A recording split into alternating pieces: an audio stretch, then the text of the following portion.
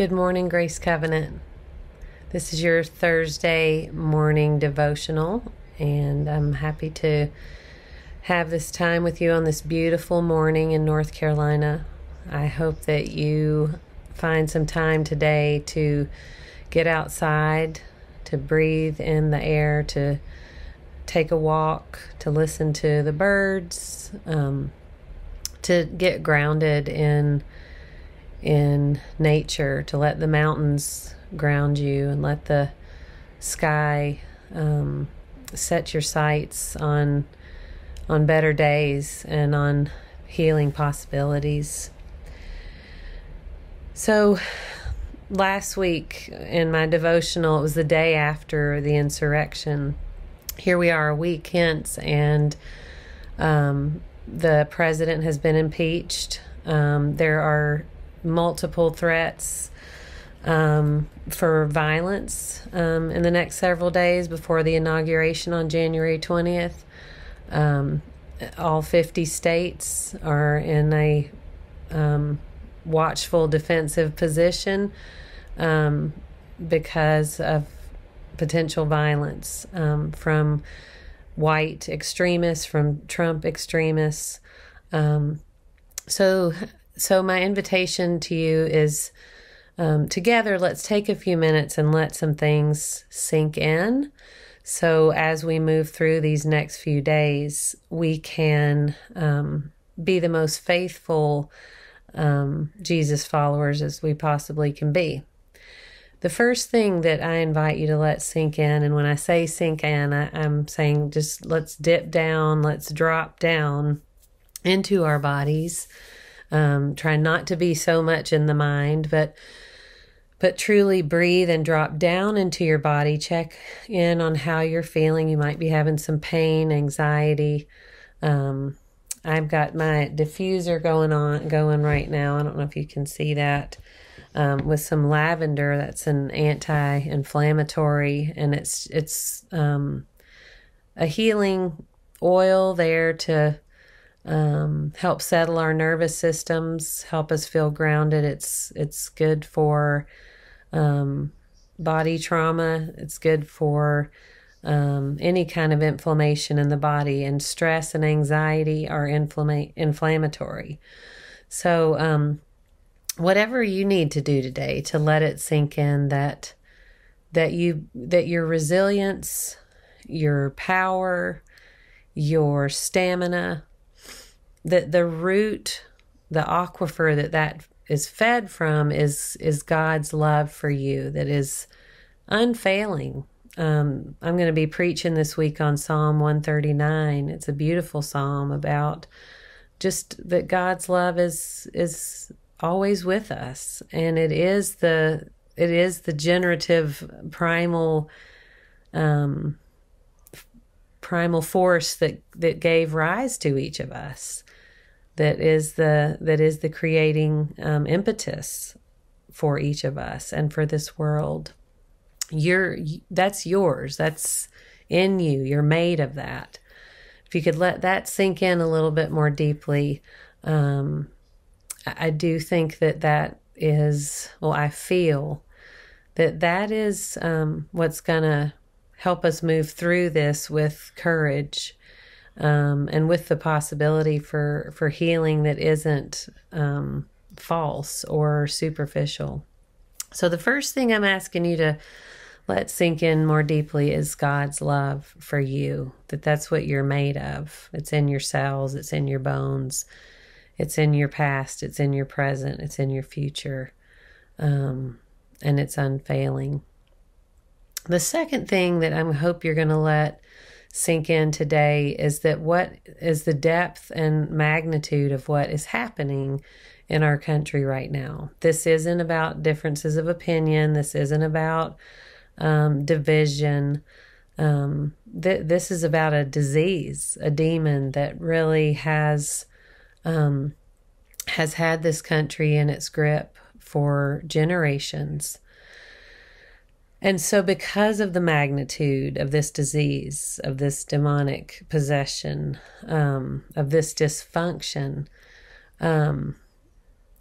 white-skinned people, white-identified people need to understand that unity has never, ever served people of color well in this country. Unity is for the white folks. It's for white kin to be able to shake hands and still sit down at a dinner table together or still be family together. You know, my family through the generations has been on different sides of wars, volatile issues. I had ancestors that were loyal to the King of England. I had ancestors that fought in the Revolutionary War. I had ancestors that fought on both sides of the Civil War. I've had ancestors that were on both sides of pretty much every horrible, horrendous issue that's defined the history of this country, including chattel slavery, the genocide of indigenous people. I have ancestral connections to people who position themselves in very different ways around those issues. And I'm sure my ancestors were some of the ones calling for unity, because that was for them. That was for their family, for their brothers, for their sisters, for their cousins, for their parents and their grandparents and aunts and uncles, and neighbors. But that's never served those most impacted, Black, Indigenous, people of color, lose when we lead with the call to unity. So I'm inviting you to let that sink in, that the language of unity is a white-centered goal when there's social unrest, that the call to unity is for the ruling class. It's for the comfortable, for the people who really yearn and want the status quo to stay in place. The discomfort that we are feeling right now as a country is not new. For those who've been the most impacted by violence and white terror and systemic racism, those things have made life not make sense for a long time for people of color. And so just remembering that when you hear that word unity coming out of your mouth, that's a white-centered aspiration. And so letting that sink in, disrupting some of that impulse that we have to mollify, to calm. It's not that calm is bad, but who's at whose expense? And it's kind of like an abusive relationship when the abuser comes back after a rage, after physical violence, after emotional battering, and says, I'm sorry, can't we just be a family again? I love you, and it's just that, when you do that, it makes me upset. Those are not words that truly create safety or liberation. Those are not words that are, and aspirations that are grounded in God's healing love. So, the next thing that I hope you'll let sink in is just checking in with your body about what it feels like to shift frameworks.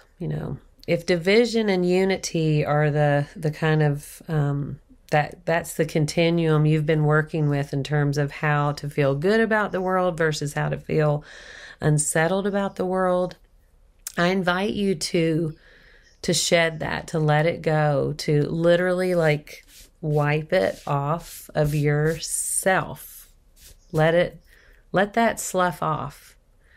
That's serving the wrong God. That's serving a false God, the idol of the status quo. And try on for size. Let's put on some new clothes, some new skin that allows you to explore what it means that the continuum is not division and unity, but oppression and liberation. Jesus is a liberating incarnation of God's hopes for us. Jesus taught us what it is that God wants for the world, and that is liberation. Liberation from the bondage of sin, from systems of oppression, from hatred, from self-hatred, from distrust, from fear of death, from fear of otherness, from fear of the stranger within ourselves. That's why Christ came, to teach us that God's hopes for us are liberative.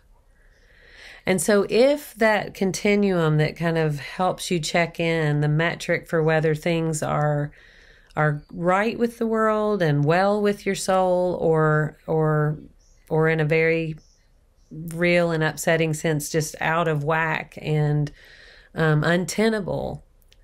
If that metric is defined by oppression and liberation, just try that on for size and let that sink in. Move around the world the next few days with that as your metric and see what comes up for you. See what you feel. What does liberation and freedom feel like for you? What does oppression feel like? What are the things that have you in bondage? What are the systems of oppression that you benefit from? And what does it feel like to have those chains on, that your well-being is somehow tied to another person's oppression? That's not freedom. So letting it sink in that true liberation is mutual. It's shared. And that's what our country is lurching toward, hopefully, right now, is shedding that paradigm of division and unity as our wellness check, and putting on some new clothes, putting on a new way of moving around the world that allows us to say it's oppression and liberation. That's how we do our wellness check, and we are not well in that department. I'm praying for you in these troubling times. I'm praying that you know you're loved. And remember, the first thing that you're letting sink in today is God's deep and fierce and abiding love for you. That's why you're here. That's what you come from. And that's where we're going together. Take care, Grace Covenant. Love to you and gratitude for this community.